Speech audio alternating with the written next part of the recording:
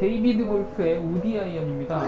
이 제품을 통해서 제가 솔직하게 리뷰를 좀 해보고 여러분께 추천도 좀 드려보는 시간을 갖도록 하겠습니다. 3번 유틸리티 로프트는 20도입니다.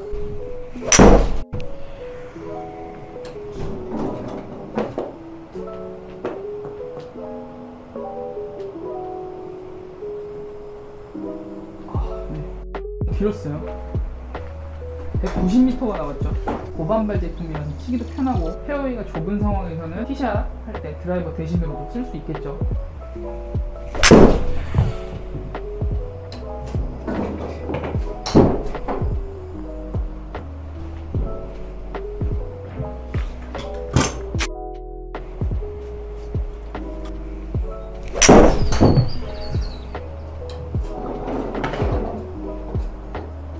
한 번 로프트고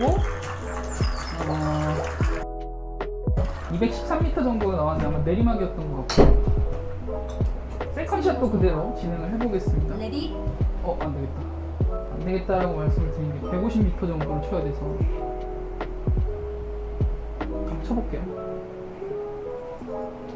거리 조절을 해야 되는 상황이니까 물론 다른 클럽을 쳐도 되지만 그대로 한번 쳐보겠습니다.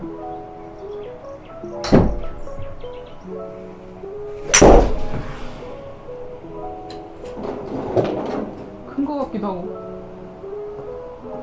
컸네요. 컸어요. 너무 많이 나가요.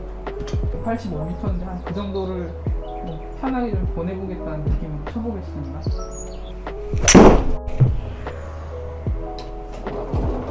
이번엔 조금 덜 맞았어요. 아쉽지만 175m를 보냈습니다. 정타가 나지 않았지만 클럽 자체의 관용성으로 175m를 보낼 수가 있었어요. 헤드가 좀 작은 편이고요. 헤드가 작은 대신에 위 길이가 좀 긴 것 같아요. 그래서 미스샷이 나더라도 어느 정도 잡아주는 관용성을 좀 갖고 있는 것 같고, 샤프트를 보시면 미쓰비시라고 되어 있거든요. 일본 브랜드의 미쓰비시 샤프트의 R 샤프트를 제가 사용하고 있습니다. 참고를 해주시면 될 것 같아요. 일반적인 유틸리티 아이언보다는 상대적으로 조금 길이가 짧은 느낌은 있어요. 그래서 잘 맞는 느낌도 있고요.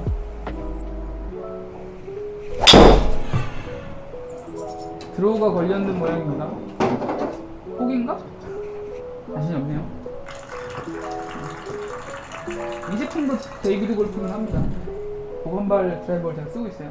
목표는 180m. 조금 제가 당겨서 쳤는데요.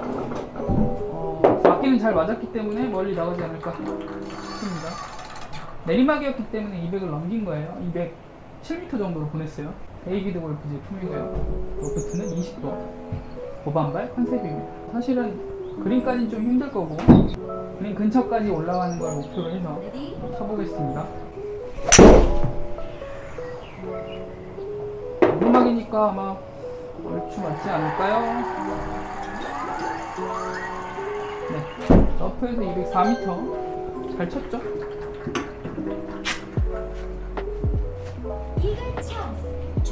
정확히 맞추는 것만 좀 신경을 써서 한번 쳐보겠습니다.